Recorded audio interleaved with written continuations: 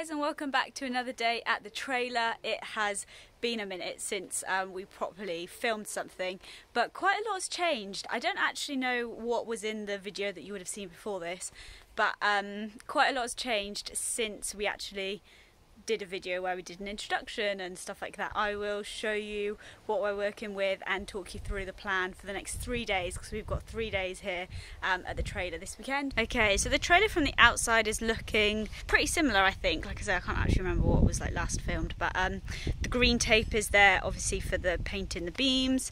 We have got the outside lights done, so we've done all the electrics, which is super exciting. Obviously there's still some things to do, like painting whatever is red, still need to paint that black. But yeah, the outside I think is looking pretty similar. The main difference is the inside. So obviously we've put up so the work surfaces, which we used old scaffold boards, which were looking like, so it was looking like that when we bought them, so they're just old already used scaffold boards, but then we sanded them down and they've come up really nice. So those are all fitted in place. We've got this bit, it's been nicely rounded off by Ryan, so you don't hit yourself when you come in. And then we've put these tongue and groove slats all along here and all up on the ceiling, which is then going to be stained and painted. So the plan is for the roof ceiling to be black. That's an undercoat, so that's grey, but it's going to be black.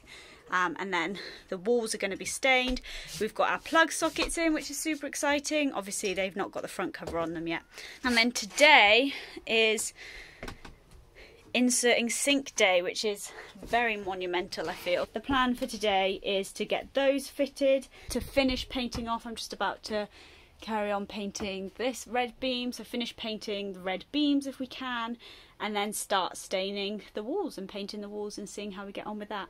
Oh, this, if you're wondering, is the wood stain that we've used for that. We really like it. We wanted something different to the outside, something that wasn't as orangey, so it's that, which we got from Wix, if you're wondering.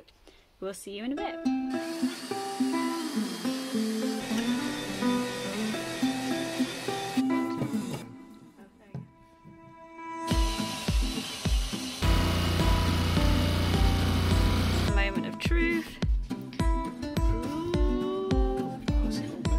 Trimmed a bit off, moment of truth. Still a little bit risen. Okay, let's try again. Is that it?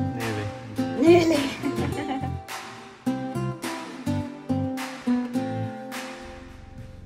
I just realised that I was doing that clip in slow-mo, so anyway, it fits. Yay! Put a junction box or something under there. In case any of you are under the illusion that this has been plain sailing. It hasn't been. He's going to have we to cut put some that plugs in the wrong place, so now we're having to figure out how we change that. To run new wiring. Yeah. Sometimes you have to backtrack, well, I asked him about junction but it's box okay. and he said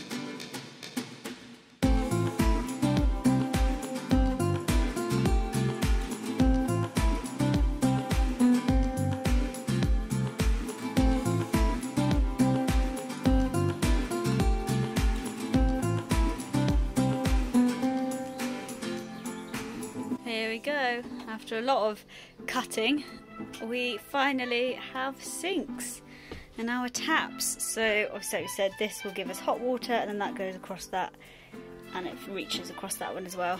And then we've got this beautiful tap. I never knew taps could be beautiful, and it's handy because it's got this hose, so it's easier to hose things down.